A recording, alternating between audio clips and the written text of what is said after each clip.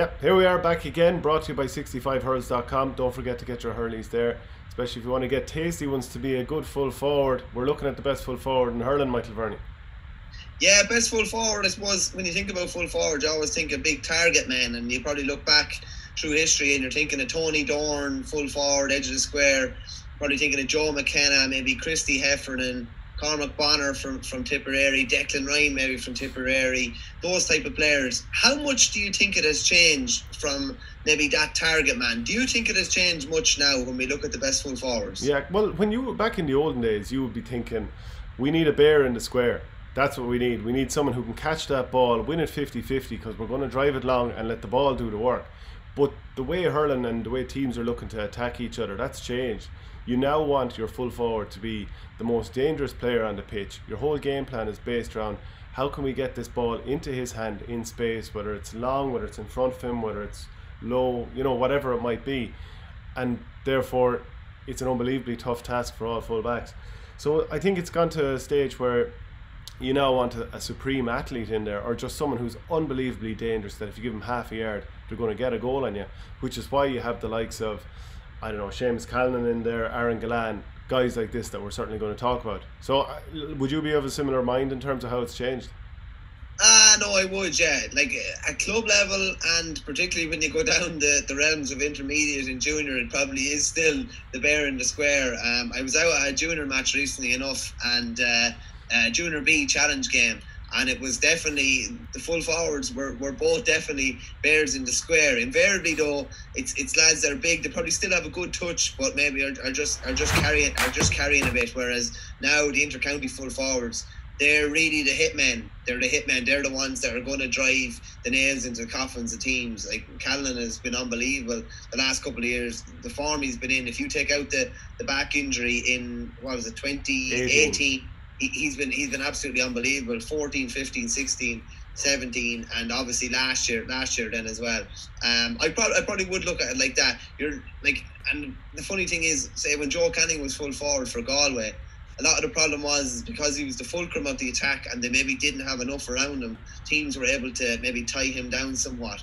So if you have a sprinkling of lads around you that are able to take the load off you a small bit, then you can usually do a bit more as a full forward. Whereas if you're just the main man leading an attack by yourself, it can be easier. You can drop a sweeper in front or whatever. But yeah, we have a fair stellar list of full forwards to go through by all accounts. And some of them are quite different, because Seamus Callanan and Gillane are the sort of guys that you get it into them and it's alarm bells for the opposition if they're one-on-one. Whereas Colin Fennelly, it's alarm bells for different reasons, because if he turns and runs at you, you're in serious bother. And even Wexford, when they were playing a sweeper, and it would have been, I think, Sean Murphy in 2017, both himself and Liam Ryan, I think, ended up with bookings because they were just rugby tackling to the ground, and I think he won one, if not two, penalties that same day. So he would be quite different. Yeah, he's your kind of maybe the all kind of brawn approach. He will take you on literally every time he gets the ball, and it's like a point is usually the last resort for him. A point is the last resort if he feels like he can't get a goal or won't win a penalty. He'll take a point. It's interesting, like you have that type of approach. Then you have maybe a kind of a Patrick Horgan as well, who if a ball is put in one-on-one, on the 14 or that, you've seen him been able to use his stick to knock the ball away or flick the ball down for himself as well. Invariably though, he will be coming out the pitch a bit and he will be doing a lot of his damage out around the 45. See, it's a fine balance between being able to keep the player in at the edge of the square and maybe not getting that much ball and being able to bring the player out. So if you pull him out like Horgan's often pull out, you are pulling away the goal threat a bit, but he's also increasing the chances of him getting on ball. So a lot of the time he's going to put over 4 or 5 points, but he won't get in for the couple of goals maybe that you really, really want him to get, Although he is starting to put that right in the last couple of seasons, and obviously that game against Kilkenny was the high point of his career, you'd imagine, with 3-10, including that goal from his knees during the first half, I think. But the thing about Horgan, and I remember watching just his movement in the 2018 semi-final against Limerick, that classic that went to extra time, is that instead of him making runs like with his back to goal and running out to try and get the ball, and you're obviously running further and further away from goal all the time, he was doing what the good forwards do, which is you move left, right, left, right, left, right, So you're never actually narrowing your options. You're just keep opening up one side and then the other for the ball to be distributed to you. And I think that's what all these forwards are doing quite well. And we even talked a couple of years ago on the hurling show about Seamus Callanan, that too often when he was making his runs from side to side, he'd receive the ball well outside the parallelogram and he'd be heading towards the corner flag before he even got it. And that's one of the things that Aaron Gillane does well, is that he does that thing of arcing away from, let's say, the left side. Let's say the left goal post is behind me. He arcs out around, collects the ball, and he's actually just ready to tap it over as he's collecting the ball. So that's what the best forwards do. Shane O'Donnell, who we talked about more in the corner forward position, when he's closer to goal as well, he's collecting it and turning to look and looking to go at you straight away. So those are the hallmarks. The thing about some of these really, really elite forwards, full forwards in particular, and I'm probably thinking of Callanan, John Conlon, Colin Fennelly as well. You need a full back realistically that's going to be 6'2" or 3 and about 14.5 stone to be able to handle them. You're not going to be able to put your corner back in on them. Do you know what I mean? You're not going to be able to put a 5'10" or 5'11" that in on them, because invariably the really good, I think, full forwards are lads that are going to be able to kill you in several different ways. They could kill you with high ball coming in, they could kill you with fast low ball coming in, and they can probably kill you with movement as well. That's why Callanan is definitely upper echelon, probably for me, because you're not going to be able to, like, he will, if he goes out corner forward, it's probably going to cause a complete shift on a full back line, because the full back's probably going to have to follow him, because the corner back probably wouldn't be able to keep up with him physically, if you know what I mean. No more than, like we talked about Alan Cadigan in the corner forward bracket. If he goes in full forward, you're going to have to put a different type of a full back in. So I think the really elite, the likes of Conlon in particular, they require, like Hugh Lawler was probably the only one in the Kilkenny full back line that would have been able to match up somewhat with Callanan last year, because he was so big, and that's what they cause that. They cause you to, I don't know, they cause you to have to put a certain type of player in, a player that can only generally play in a central position, if you know what I mean. Remember when Galway tried to put Pádraig Mannion in on Callanan full back? Yeah, along with Hanbury. It just didn't work. You know what I mean? They cause that sort of a headache for you. They cause you to make it that you can only have like one or two players that could actually plausibly pick them up. Would you consider Conor Cooney, John Conlon and Conor McDonald in some ways kind of similar propositions for defences? Big barreling sort of guy who can win a ball on you, like a high ball, and to be fair, low as well. But they are that goal threat and they're a big physical presence, but maybe not the same level as Silk.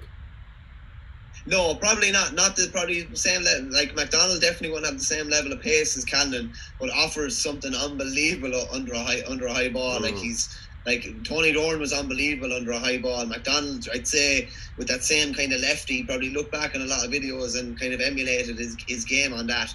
He'll kill you under a high ball. He's probably one of the best. We'll probably go into that in another video about who is the best paw in the game, but he'd definitely be up there.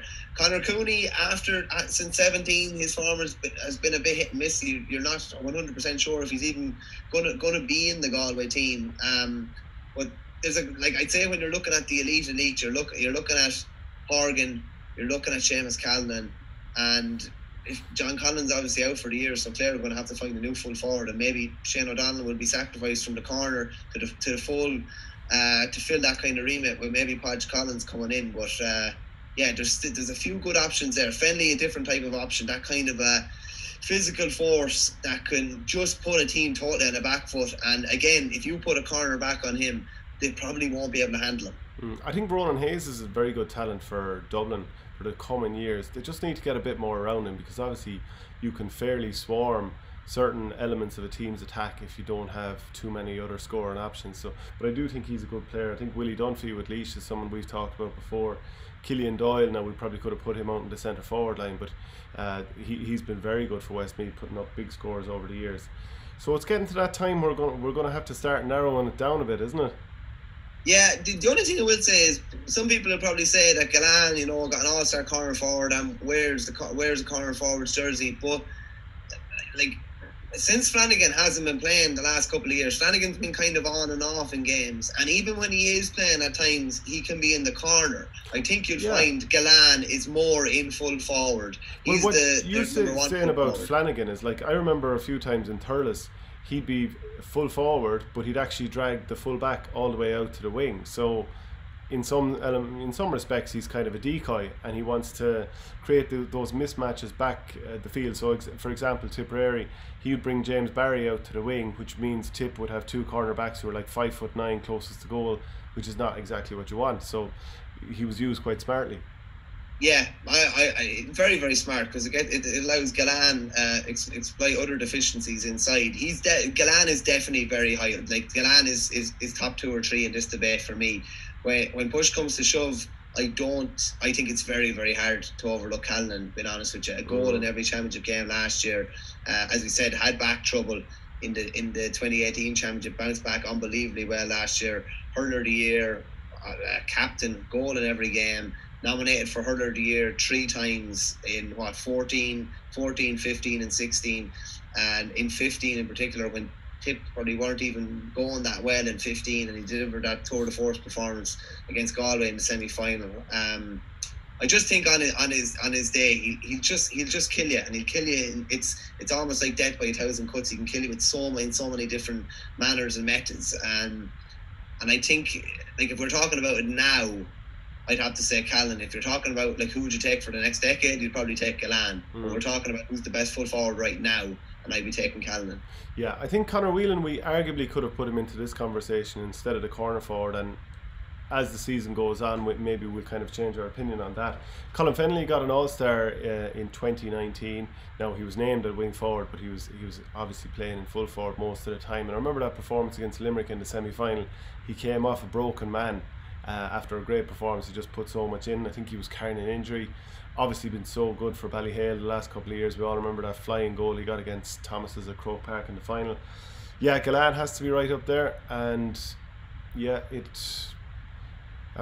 really has destroyed so many teams at this stage. Now, Cork have actually been able to kind of put him under wraps a small bit, but Patrick Horgan, another guy right up there at the top level, but probably hasn't delivered the scores from play and certainly goals over enough seasons to be up there in the exact same kind of stratosphere as Callanan. I know what you're doing here. I know what you're doing. You're listing out everybody that could be in the equation, and then you're going back to the tip man.